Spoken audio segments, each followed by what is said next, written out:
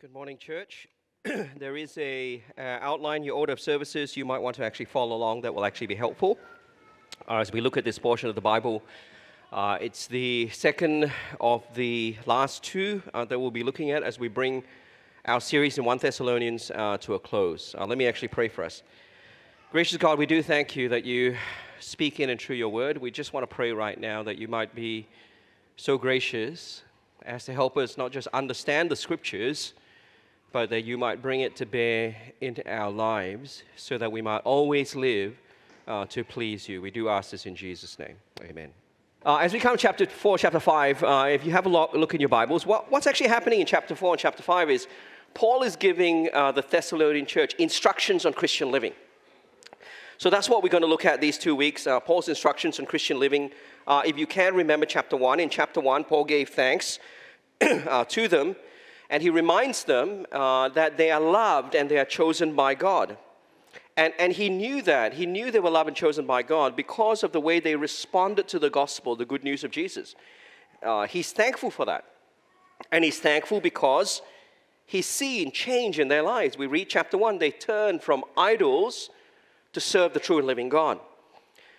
Their lives changed in the way they thought of the future. They lived anticipating, waiting for, longing for the coming of Jesus to right all the wrongs they saw and experienced in the world. And so when you come to chapter 4 and chapter 5, Paul ends this letter with instructions on how Christian people should live. This is how they are to live pleasing God. This is how they are to live anticipating the return of Jesus, which is what we'll look at next week. Now, there are two things I want to say as a preface. It's there in your sermon outline, and it's very, very important that I say these things before we look at verse 1 to verse 12. And I want to say this so that we avoid any misunderstanding. The first thing I want you to notice is, the first thing I want to say is that the gospel, the good news of Jesus, always has moral and ethical implications. The implications for the way we live our lives, okay? As followers of Jesus. The Bible's teaching on how Christian people are to live in response to the gospel. That's what it's always about, right? So Christian living is always in response to the gospel. And so this is Christian ethics. This isn't Paul's instructions to the Roman world, how the Roman world should live. This is not Paul's instructions telling the secular how they should live. This is Paul's instructions to those who say they belong to Jesus, those who are loved and chosen by God. And so in this passage, what's happening is Paul is putting forward a Christian view of the body and sex. He's applying it to Christian people. He's calling Christian people how to live. That's what he's doing, right? Paul isn't telling the outsider how to live. He's not imposing a Christian ethic on them because they don't share Christian beliefs, right? His concern for the outsider is always that the outsider might come to know Jesus. That's Paul's primary concern always. And the logic that follows is that if you come to know Jesus, you would follow his commands, you would follow his instructions, you would live under his rule. And so this is Paul's instructions to Christian people. And I do want us to understand that. And so if you are not a Christian, don't get offended. Because Paul is not telling you to live this way. Okay? This is for Christian people. That's the first thing. Second thing I want to say is that there is a gospel logic to Christian living. There is a gospel logic to Christian morality or Christian ethics. And this is what, as I always say, this is what sets Christianity apart from religion. And if you don't get the logic right, you go down the path of either despair or pride when it comes to the Christian life. Christian living is always a response to God's unconditional love, his choice in saving. That's chapter 1, verse 4. And so Christian living is always a response to what God has done to save. Remember, in religion, this is how religion works. In religion, you live a certain way, you pursue a moral path, you keep the commandments to earn God's favor, to earn God's love, to earn God's forgiveness. Religion says you must live this way to please God, right? To earn God's favor, okay? Christianity says this is how you need to live because he has saved you. One says make sure you're good enough to be saved. The other says make sure you're living to please God because he has saved you. So there's a marked difference between the two, and often it's Christmas, so I was thinking of Santa. That's the difference between Santa and the God of the Bible, if you think about it, right? Because Santa only gifts those who are on the good list, those who please him. And what happens if you're on his naughty list? If you displease him, you're out. So you do to earn God's favor. Well, the God of the Bible isn't like that. The God of the Bible comes and he gifts you at your worst, right? He favors those on the naughty list. And so what happens is you now do good, not to earn his favor, you do good because you are thankful. It's a grateful response to his love, to his gift, to salvation. The moment you think that good works in the Christian life is the means to earning God's favor, you are moving outside the Bible and you're moving outside Christianity. And so that's my second preface, right? And it's either going to lead you down the path of despair or pride. Despair because you feel you're never good enough when you try to be good, because you can't live up to God's desires. Or pride that will lead you looking down on other people because you think you are good enough, okay? The logic of the gospel works very differently because it says doing good isn't about earning God's favor. God has already shown you favor in the Lord Jesus. The Christian way of life is always the way of gratefulness. The Christian way of life is always living to please God because he has first loved us. It's a life of gratefulness, okay? So those are the two prefaces that it's important for us to get right. I've put them down, so you need to keep them in the back of your mind always, okay? So, have a look at verse 1 to verse 12. Paul is reminding the Christian community how to live, and he highlights two areas: holy living in the area of sexual morality, and holy living in loving one another. Okay, so those are the two things, okay, we're going to look at. Now, in your Bibles, if you look at me at verse 1 to verse 2, you see that Paul's instructions is anew. This is not a new thing that he's saying to the Thessalonian church, live pleasing God more and more. Now you see there in verse 1, as for other matters, brothers and sisters, we instruct you how to live in order to please God, as in fact you are living. So, as I said, this is a church community Paul really gives thanks for because of the way they are. They're marked with faith, love, and hope. And he says, we know that you're already living to please God. And then notice he says, now we ask you and urge you in the Lord Jesus to do this more and more. See there? Now come down to verse 10. He says the same thing. I know you're living it out. Yet we urge you, notice, to do so more and more. Now, that tells me two things, or it should tell us two things. Just because you're doing something well doesn't mean you don't need to be encouraged to keep doing it. Because we all need encouragement, right? To keep doing it, to stay the course, to keep bearing the fruit of godliness and love in our lives. Paul actually celebrates when he sees God's people doing well. Paul celebrates when he sees God's people obey God's word. Paul celebrates when he sees God's people live out God's commands in their lives in the world. Okay? So that's the first thing I want you to notice. But there is a second thing. He encourages them to do this, notice, more and more. You see it in verse 1 and verse 10. And so here's the second thing. Notice that there is always a more and more when it comes to Christian living. More and more to living a life that pleases God. There is always more and more when it comes to growing the Christian life. We can always bear more fruit, right? I think of Big Jason, I think of Matt Ha. There's always more gains, right? Sometimes for us, we all gain, just not on the right places. But there is always a more and more. And so here's the thing. The posture of Christian maturity is never to think that we have arrived, but to remember there's always a more and more. Okay, let me say that again. The posture of Christian maturity is to never think that we have arrived, but to remember there's always more and more. Right? And the example I always use, when I do the premarital stuff with couples who get married here at Grace Point, I always say to them, the wedding day is not it. No one ever thinks, at the wedding day, we have arrived, we're done. There's nothing more. Oh, that's it. Nothing more to this relationship, no more to experience. No, the wedding is only the start of a new stage of life. There's more and more to come in this relationship. There's more and more to know and experience, to enjoy. So too the Christian life. Okay? And those of you who are into sport, you know this. There's always more to more. More and more when it comes to being better, being more skilled. There's always improvement, right? So listen very carefully. If you're a follower of Jesus, something is wrong if you're not growing. If you're not experiencing change, if you're not growing in your understanding, your knowledge of the Bible and the Word, if you're not growing in practical godliness and love, okay? That's why you'll notice that in your outlines, I put a couple of passages down because there are so many passages in the sweep of the New Testament that encourage us to grow more and more. Growing in godliness and love, 2 Peter 1, right? Becoming more like Jesus, Colossians 1:28. Growing in the fruit of the Spirit, Galatians 5. Excelling in the grace of generosity, 2 Corinthians 8. And so here's the thing, right? If there is not a posture of more and more, and if there is no fruit that's coming in your Christian life, it's unlikely that you're a Christian. Paul says there's always more and more when it comes to your Christian life, and more and more when it comes to living a life that pleases God. Now, this is the first area he looks at, verses 3 to verse 8. Have a look with me.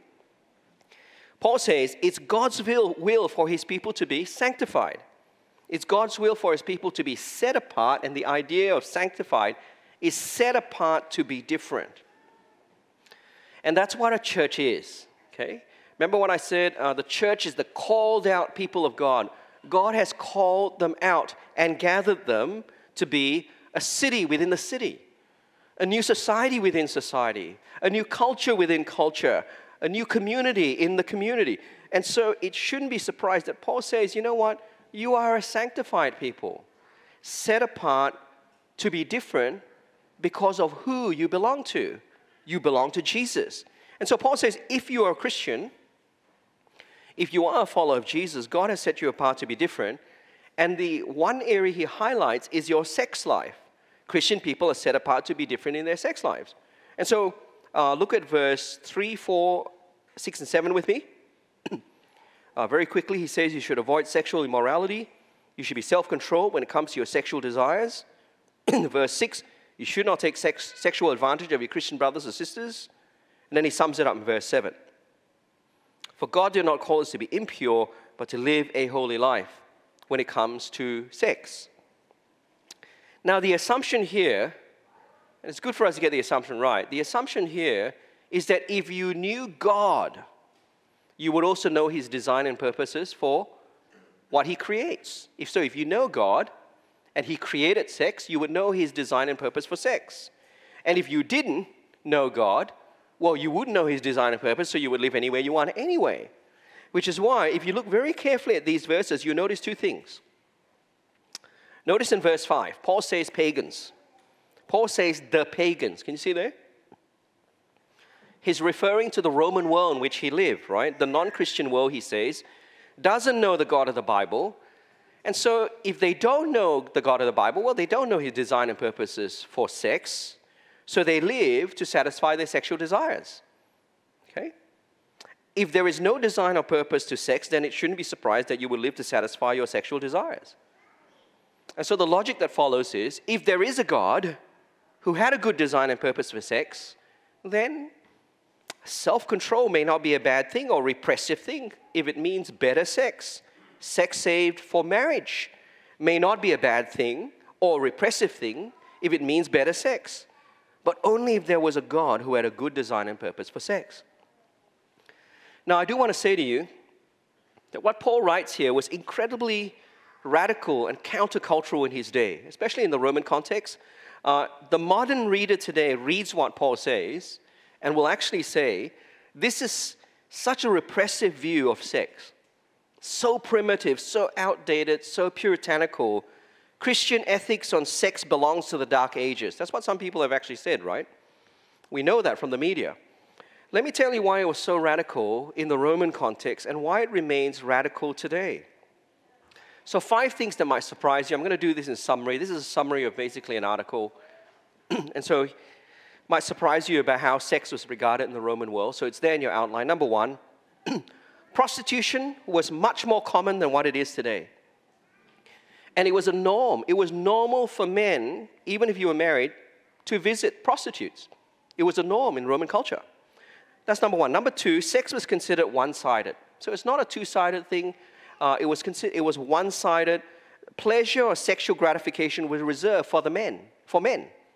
for the male, for husbands even in a relationship. And so the job of the wife in the Roman world was to produce children, to pleasure her husband, and to be faithful to her husband while allowing her husband's sexual needs to be met outside marriage.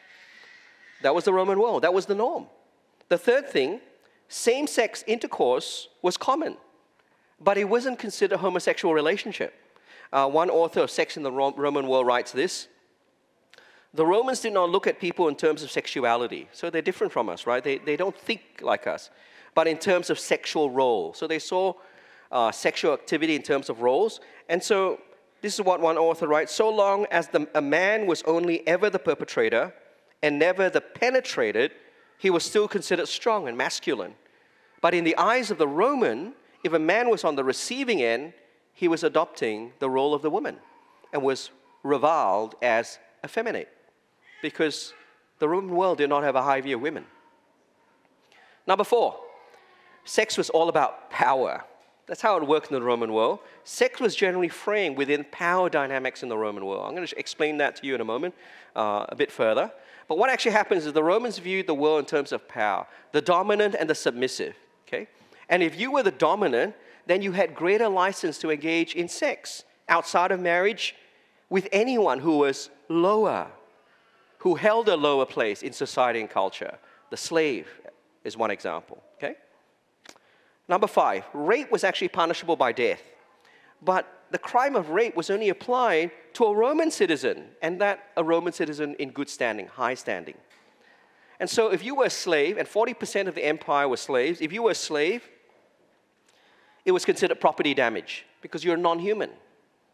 And so, if you were raped as a slave, the perpetrator had to make reparations. You would pay for property damage. But if you were raped by your owner, well, that's not a crime because they could do whatever they want to you. Okay? So that's the world of the New Testament. It's very important for us to understand that.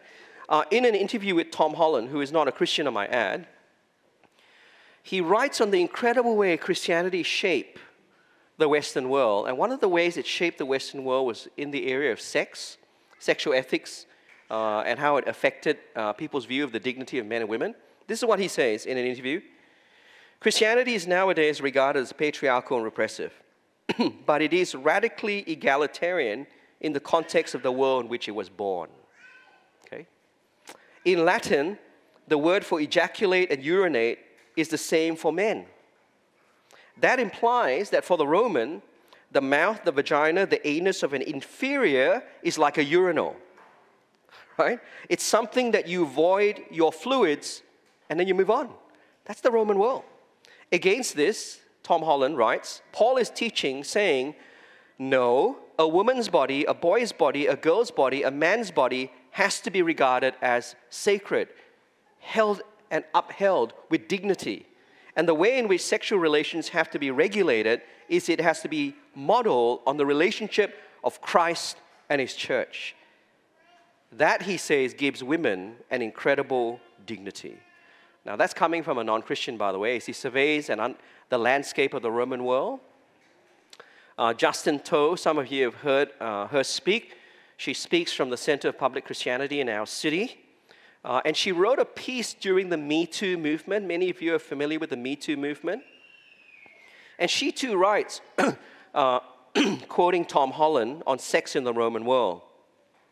And she writes, if you read Tom Holland's work, Dominion is one of them, he writes, in the ancient world, he writes, the penis was typically described in violent terms.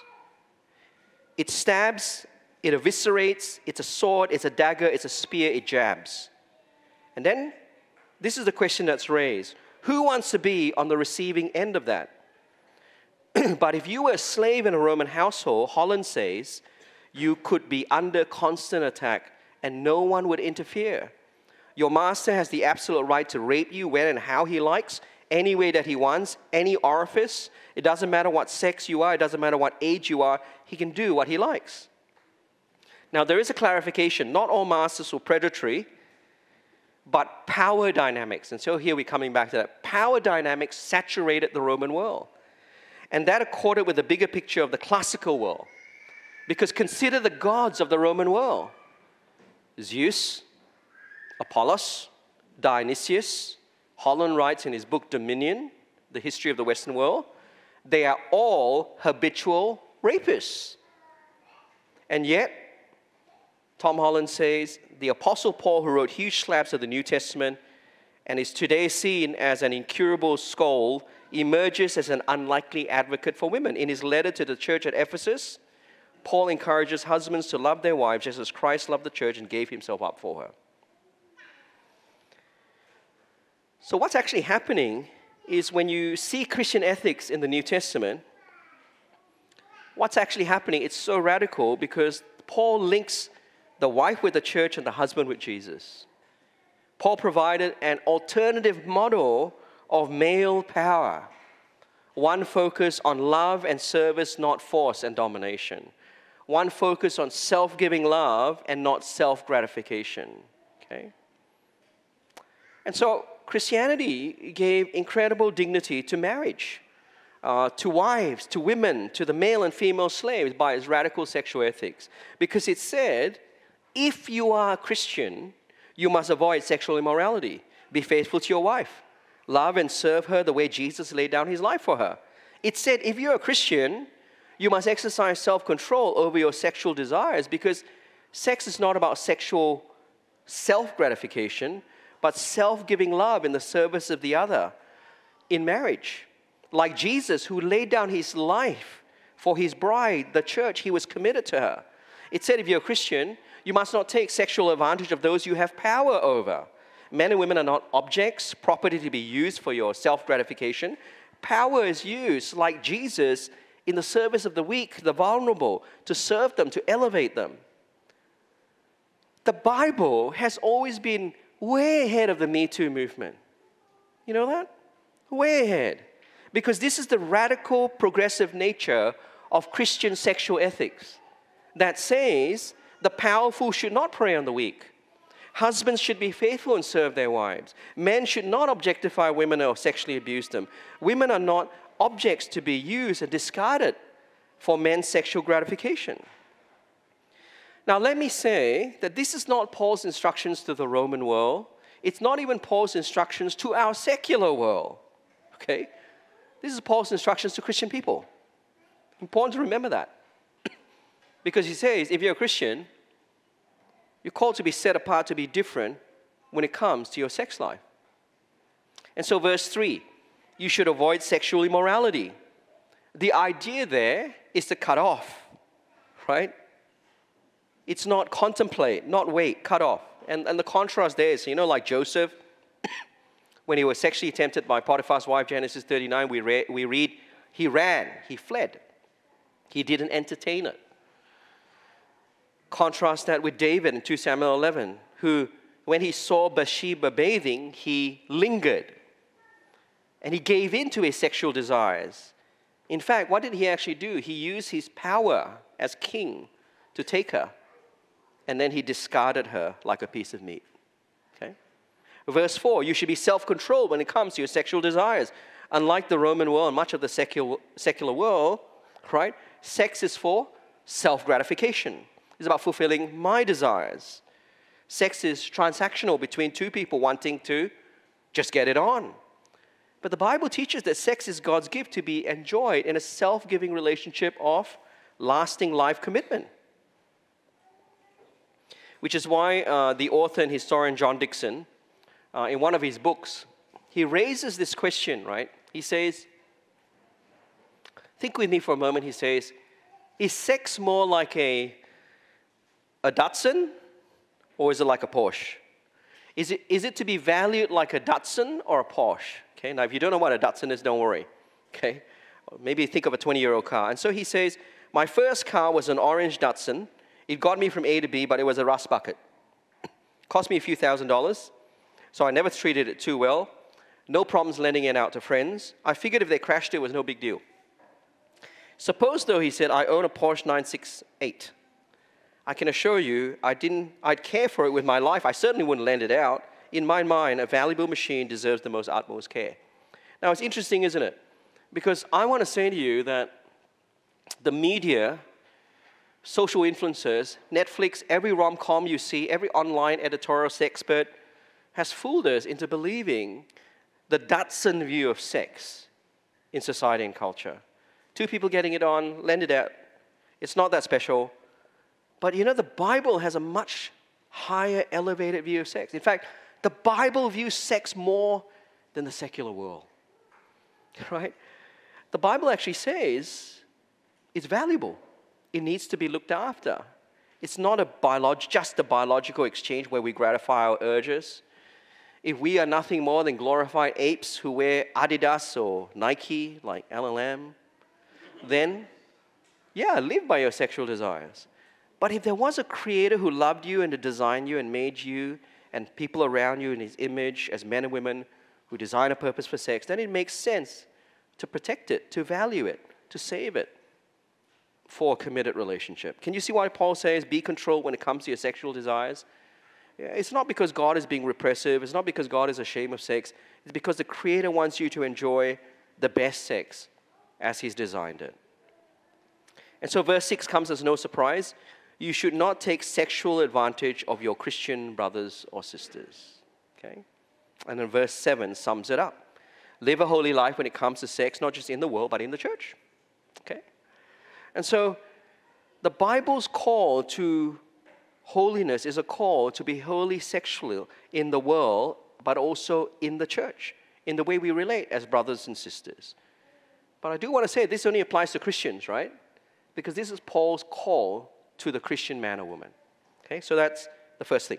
Now, second area, have a look at the second area, verse 9 and verse 12. It's no surprise because this is the nature of the gospel, right? Verse 9. Now about your love for one another, we do not need to write to you, for you yourselves have been taught by God to love each other. If God's great act of love is sacrificially and unconditionally laying down His life for you, it should be no surprise that you would sacrificially and unconditionally lay down your life for the people around you. You will love them the way God has loved you. That's why John 13, verse 35, we read, by this everyone will know you are my disciples, if you love one another. How do you know someone's a Christian? How do you know they are a Christian? Well, if they've experienced the love of God, then they will actually express the love of God for the body of Christ. Right? They're brothers and sisters. It is what I call one of the necessary fruits of the gospel in the Christian life. Love for others in your church family. It is a necessary fruit. It's the evidence, it's the proof that you have been converted, that you know the Spirit of God is alive and at work in you. And it's a consistent theme in the New Testament. I mean, in 1 John chapter 4, verse 11 and 12, the Apostle John writes, dear friends, since God so loved us, we also ought to love one another. Then he says, no one's ever seen God, but if we love one another, God actually lives in us, and His love is made complete in us.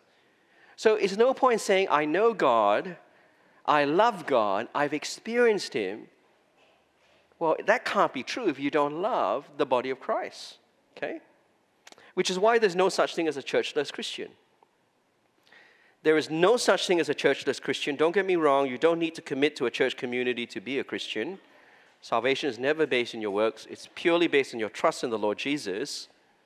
But a Christian would commit themselves to church community. A Christian would commit themselves to a life of love and sacrifice to the body of Christ. It is a necessary fruit of Christian conversion. Now, the great thing about the Thessalonian church is when you read verse 9, it makes it clear they were already doing this. Okay? And yet Paul calls them to do this more and more because it pleased God. It was a mark of maturity. So you need to listen very carefully because at its most basic level, a life that pleases God is a life we are growing to love and serve your church family more and more. Okay? Do you hear that?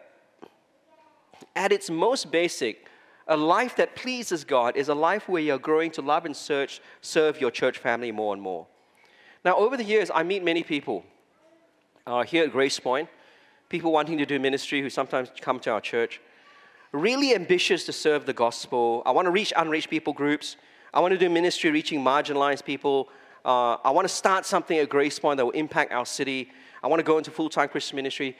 People even say, I want to do big things for God through the church. I've got a vision. And I've often said in response, what is the point of wanting to reach people overseas when you cannot even love and serve your church family here? What's the point of having a big vision for the community, a big vision for the suburb, when you can't even do the basic, love and serve your church family here? You know, the life and mission of the church actually starts when you are loving and serving your church family. That's John 13, verse 35. By this you will know, they will know that you are my disciples if you love one another. That's the life of witness. Mission actually starts when you love the people of God around you. Mission actually starts when you serve the people of God around you the way Christ has served you. In fact, the growing depth of your experience of the love of God is directly proportional to your love for your church family. Well, it should be. Maturity in the Christian life is directly proportional to love for your church family. And I think that comes as a shock for most people because most of us only think of our relationship to God in individual, terms. Me, myself, and I, my relationship with God. Well, if you had a relationship with God and you had a growing relationship with God, well, you would grow in your love and service to the people around you. Because Paul says a growing experience of God's love leads to a growing love for others in your church family. Okay? Now, how is that expressed? Well, verse 11 and 12 actually does it, so have a look with me. He says, this is how you love each other. Make it your ambition to lead a quiet life. You should mind your own business and work with your hands, just as we told you, so that your daily life may win the respect of outsiders and so that you will not be dependent on anyone else. So the first thing he says, don't be a person of controversy. Right? That's what he means by living a quiet life. He's not saying, don't be an extrovert like Alan Lamb. Don't be the life of the party like Alan Lamb. That's not what he's saying, okay? He's saying, don't be a person of controversy, right? Don't be a person who stirs up trouble in the church, pushing always to have your way. Okay, that's the first thing he says. The second thing he says is, don't be a busybody. Mind your own business. If you look at chapter 5, verse 14, and we will get to it, you begin to discover that there were some people in the Thessalonian church who were idle, and then they were interfering in other people's life. Now, I'll be honest with you, if you scan Paul's letter to the Thessalonians, this is probably the only problem you're going to find in this church. Everything's great about this church, and this is the only problem you find, right? Because later in 2 Thessalonians, the second letter he writes, chapter 3, he has to address the same problem. And so, chapter 3, verse 11 and 12, he writes, we hear that some among you are idle and disruptive. They are not busy, they are busybodies. Such people we command and urge in the Lord Jesus Christ to settle down and earn the food they eat. So, in other words, instead of working, they're meddling in other people's lives. And so, the closest way I can describe this is the person who has nothing to do, so they feel the need to interfere in other people's lives in the church. Because they think they know better. Okay? Some of you have experienced that. Paul says, hey, mind your own business, work with your hands as we told you. Busy yourself, be productive. In fact, Paul says, give yourself to working so that you aren't a sponge on others. Don't be a drain on others, right? So verse 12, so that you will not be dependent on anybody. Now, where has Paul said that before? Well, he has said that before, hasn't he? Because he did it in chapter 2. He spoke of his own life in the way he related to the Thessalonian church. Because isn't this how Paul has loved the Thessalonians? Isn't this how he shared his life with them? We read in chapter 2, like a nursing mother, he shared his life with them in toil and hardship so that he wouldn't be a sponge in their lives, so that he wouldn't burden them. And why did he work with his hands? So that he could actually continue bringing the good news of Jesus to them, so they could continue experiencing the goodness of the gospel in their lives. And what Paul says is incredibly radical because work for him was the way Christian people express love for each other. I think that's radical because most of us think of work only in terms of benefiting ourselves. Paul thinks of his work and our work as a way of benefiting others in a church community. I think that's incredibly radical. He says, work with your hands. That's also radical. Why? Because very quickly in the Roman world, right, working with your hands was considered undignified. It was undignified work, right? The goal in the Roman world is to not work, by the way, right? The life of leisure, okay? But notice what Paul says, love each other by working with your hands so that you aren't a drain on others, and so you can provide for others the way he's provided for them from chapter 2. And I think what's incredible is that Paul actually in this verse is actually affirming even the lowest, most menial work when it's done in love for others. Notice, the worth of your work isn't found in your profession, but how it serves and benefits others. Which is why whether you're a doctor or lawyer or teacher or tradie or laborer, your worth and value isn't in your profession, but the extent to which it is serving others. Not being a drain on others, and ensuring that others actually experience the goodness of the gospel, like Paul in chapter 2. I think this is so countercultural to the world's approach to work. Because the way the world works, like the Roman world, some work is more worthy than others. Some work is beneath me, or the elitist approach to work. I'll only work if I'm paid to do what I think I'm worth, right? Only work that affirms my value is worth doing. But the work in the Bible is different. The Bible says all work is an expression of your love for others. Not being a drain to them, but also providing so that they can actually experience the goodness of the gospel. Work is an expression of self-giving love that you've experienced in the gospel. I think that's pretty radical. And so Paul says, grow in your love for each other in a church community by leading a quiet life. Don't be a person of controversy, right? Don't be a pushy person. By not being a busybody, interfering in people's lives because you think you know better. And by working so you aren't a drain on others, and by working so that others are provided for, so that they experience the goodness of the gospel, so your resources go towards supporting others. Now, I think this passage is a real challenge, okay? I do think it's a challenge. Challenge to sexual holiness, challenge to love in a community. So I'm going to say three things as I bring this to a close, okay? Here's number one.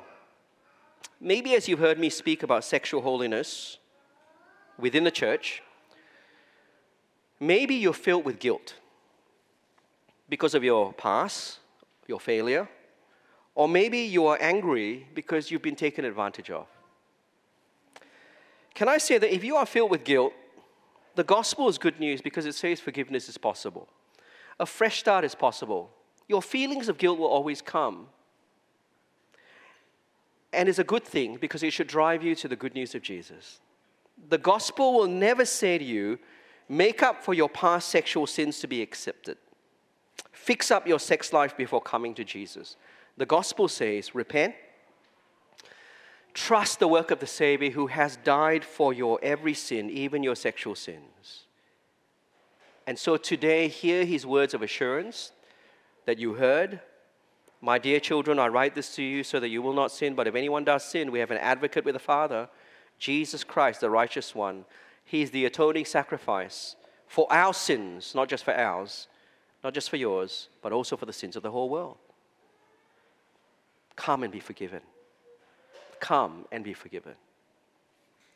Can I say to you that if you are filled with anger because you've been taken advantage of sexually, you are right to be angry.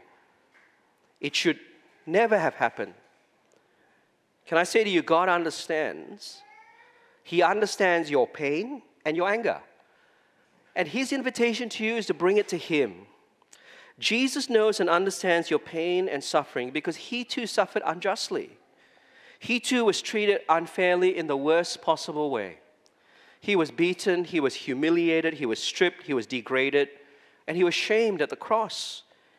And he remains for you, and he remains with you. Come, let him share your pain. Come, let him heal you. That's the first thing I want to say. Second thing I want to say. Maybe as you heard me speak about sexual holiness, you've come to realize this is something you need help with, to pursue and to work on. Can I say to you that we need to work on it together? Okay? Remember a couple of weeks ago, Pastor Joe spoke on purity in a sexually charged world? That's the reality of the world we live in. You cannot escape the sexualized world you live in, right? Neither could Christians in the Roman world. And sometimes we're embarrassed and we're ashamed to talk about our sexual struggles.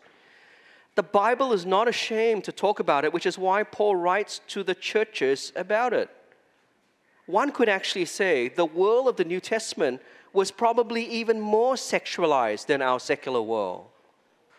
He expected the church to struggle with sexual holiness. That's why he writes to the church.